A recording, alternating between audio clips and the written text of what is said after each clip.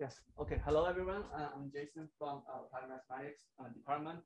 So today I want to present a project I'm working on with my advisor, Professor Ruben, and also Professor Rafaelovich and Professor Simon, and also my IBM colleagues.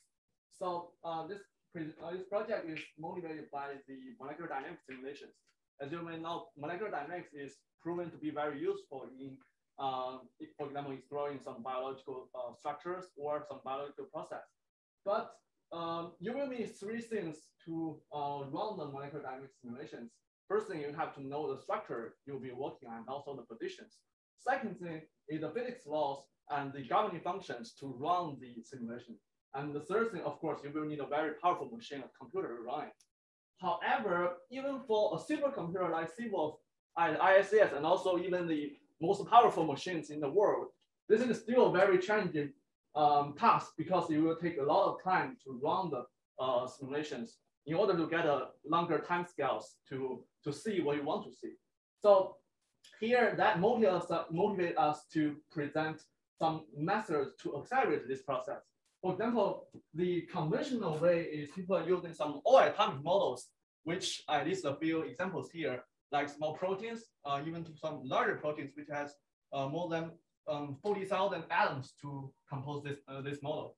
And then for the first thing is we want to present this model by some cost-screen models. For example, when we use a group, we represent a group of particles with only one particle in the center of mass.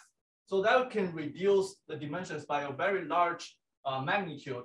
But then the question comes, for all atomic models, we know some well-known force fields like charm or like amber, so we can know how to run the simulations by the governing function and parameters. But for the cost-screen models, we don't know that because we propose the models by ourselves. So the question becomes, how can we extract the force field parameters, and how can we parameterize in the governing functions in order to run the cost-screen model?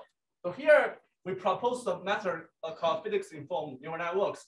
And basically what we are doing is we take some training data from the all atomic models, and then we map that to the cost-screen models, and then use neural networks to train the model in order to get the force field parameters to run the cost-screen methods. And our goal is two-part. One is fast, and the second thing is accurate. We don't want to run something which is totally unphysical and didn't have any meanings. So here are some accuracy comparisons with some of the state-of-the-art methods also using machine learning. So you can see our method, what we want is we want to not only restore the structure detail, for example, the radial distribution functions, and also some free energy comparisons with the distributions.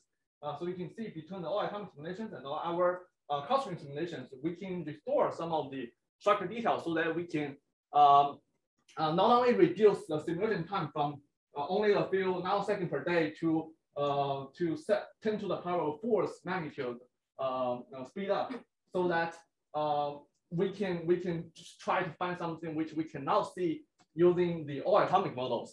And right now, what we are doing is we are trying to reduce the training data, because we know in order to train this model, we will need a lot of time to run the training set to get what we can extract the first parameters. So that what we are trying to do is to improve this part by using something, for example, the transformers, like with the attention base, to learn some particular bounds or angles, so that we can reduce the training set and also the time to run to generate the training set. And that will be all. Thank you.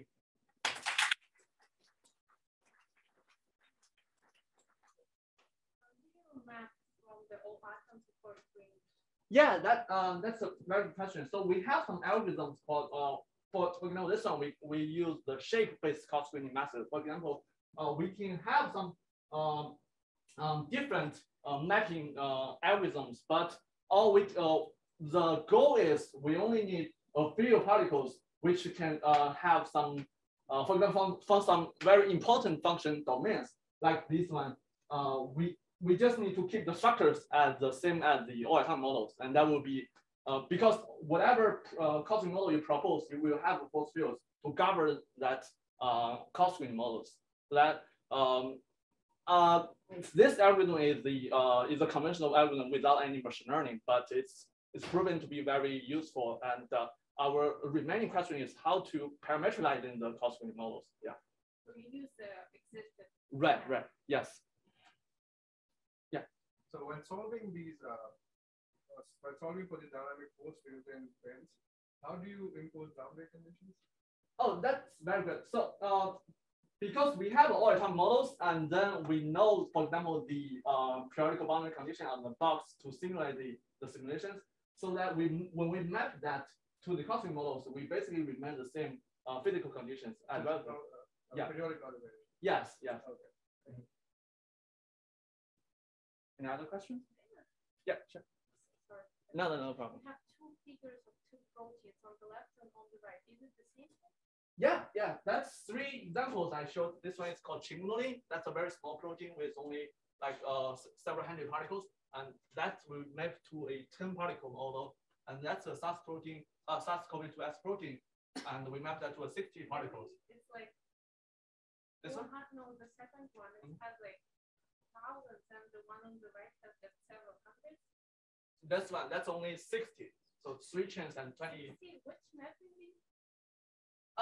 That's what I call the shake-based cost screening. So that we will get back from the first range to OR.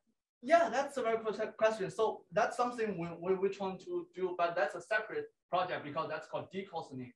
And basically you will have infinity possibilities to map from the cosmic back to the all atomic. So that's yet another very challenging thing, but that's our pipeline. So that's what we're trying to do in the next plans. Yeah, thank you.